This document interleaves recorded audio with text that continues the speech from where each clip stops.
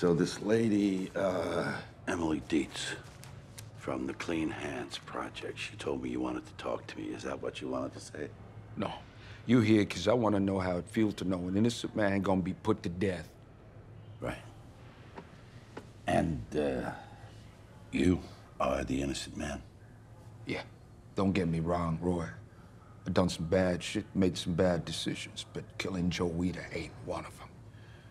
Isaac, you confessed. You were brought in for questioning, and you confessed. So now you're telling me all this time later, suddenly you remember things different? Ain't nothing sudden about it. I've been in here 10 years, 10 fucking years. Nothing to do but replay that shit in my head. How it really went down. Right. That's why I'm here. So you can tell me how it really went down. Look, I know you ain't no cop no more, the way they shit canned you over that drunk driving accident, but maybe you want to clear your conscience. At least hear me out. This time. I'm listening.